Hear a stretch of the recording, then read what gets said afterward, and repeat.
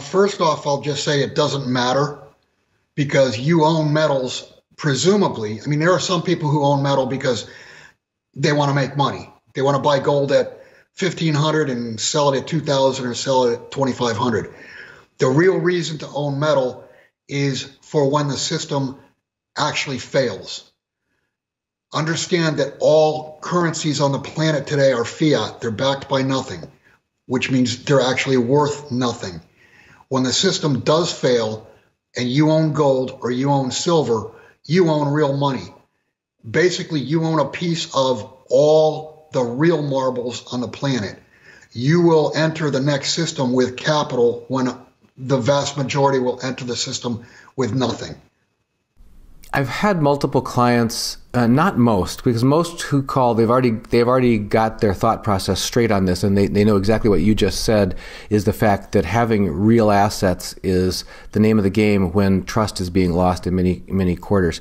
But there are some people who actually use the following phrase: if the system were to collapse, if I buy metals and I have them, how would I get rid of them? Can you talk to us about why even thinking of it in that manner, about wanting to know how you're going to get rid of metals, is probably shows you don't understand the role that they actually play in your family's financial future? Exactly.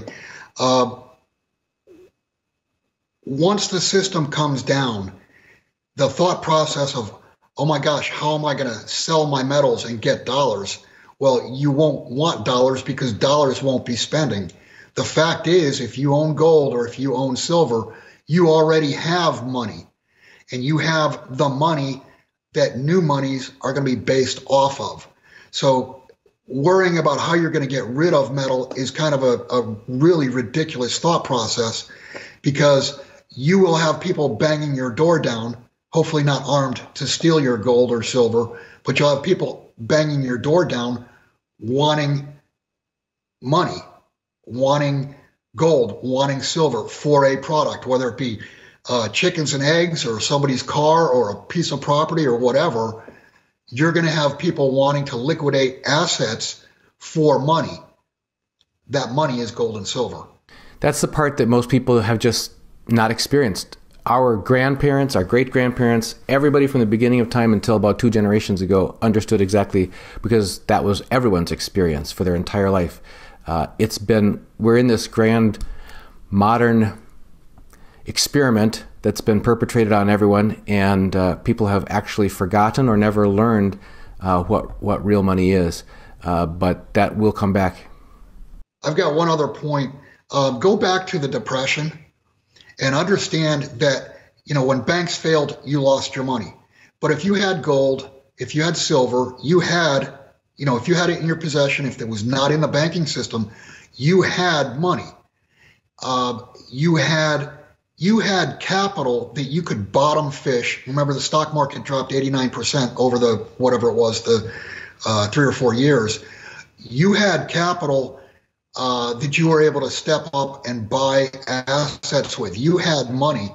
And not only that, they did devalue the dollar versus gold from $20.67 to $35. So not only did you have money, but that money went up in purchasing power.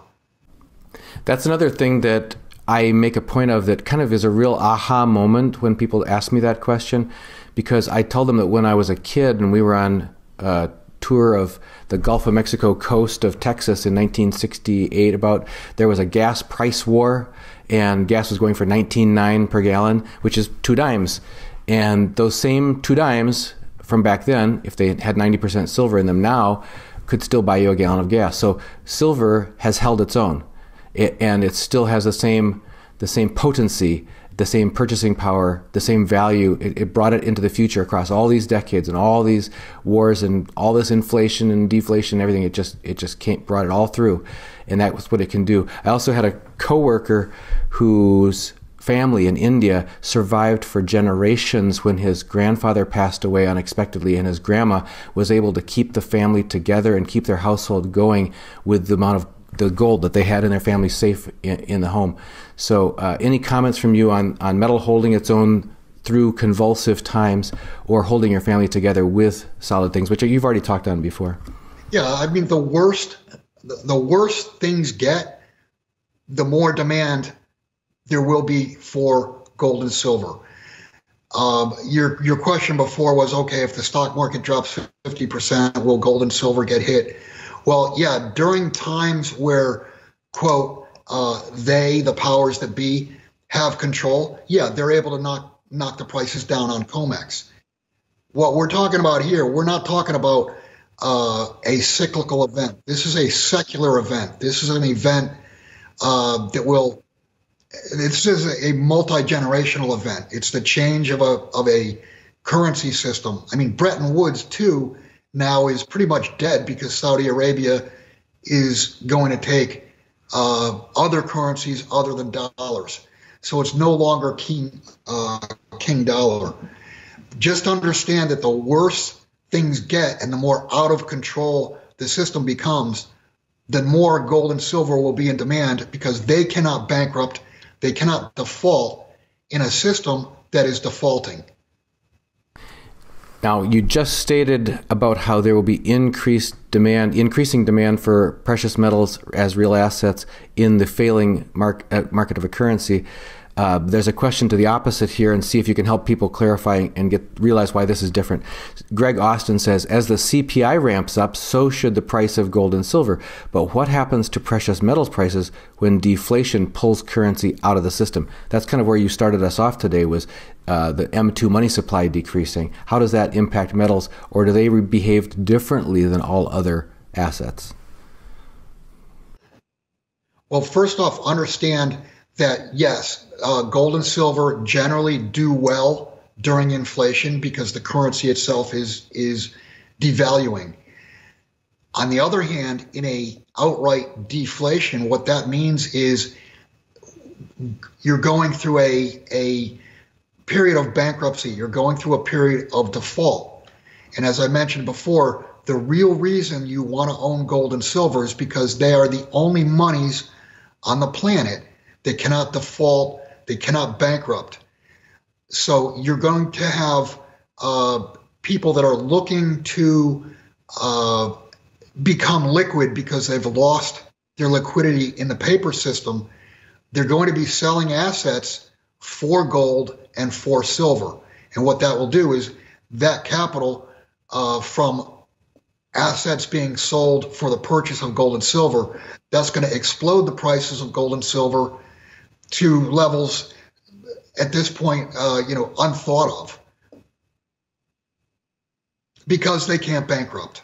That's the bottom line. Fear capital is going to end up in gold and in silver, because once you have gold and silver, as long as it's in a safe location, it's where it's you don't have any more fear once you're in cash, and that's what gold and silver really are. They're cash. And think about this.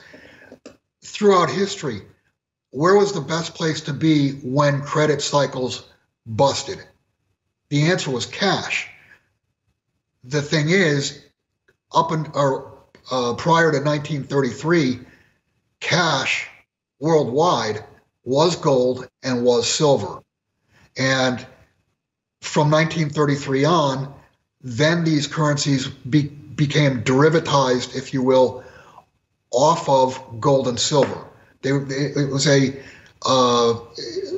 current money system that's fiat is basically a bastardization of real money, gold and silver. Those used to be the roots, and now there's no connection whatsoever, to the point where gold and silver are the anti paper currencies. They're the exact opposite of